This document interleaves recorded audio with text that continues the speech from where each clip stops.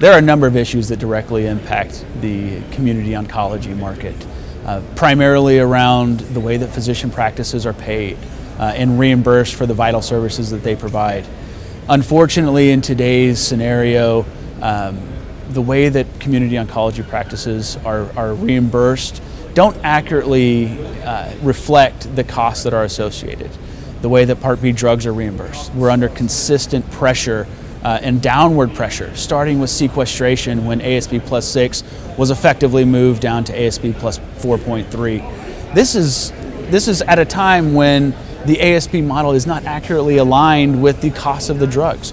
There's currently a prompt pay discount, a customary prompt pay discount that's included in that calculation that oftentimes reduces the baseline ASP by 1 to 2%. This discount is not passed on to providers. Yet when they are calculating the ASP and basing reimbursement on that ASP, that discount is applied. Our job is to make sure that there's accurate alignment in the actual costs of doing this vital service, of treating these cancer patients in the most convenient setting. And if we can align those costs and protect the viability of community practices, then we'll be able to keep our doors open.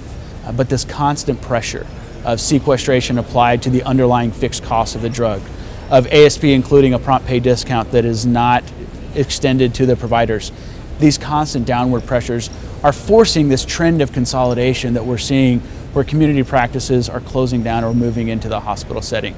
That's obviously costing more money to Medicare and to the patients.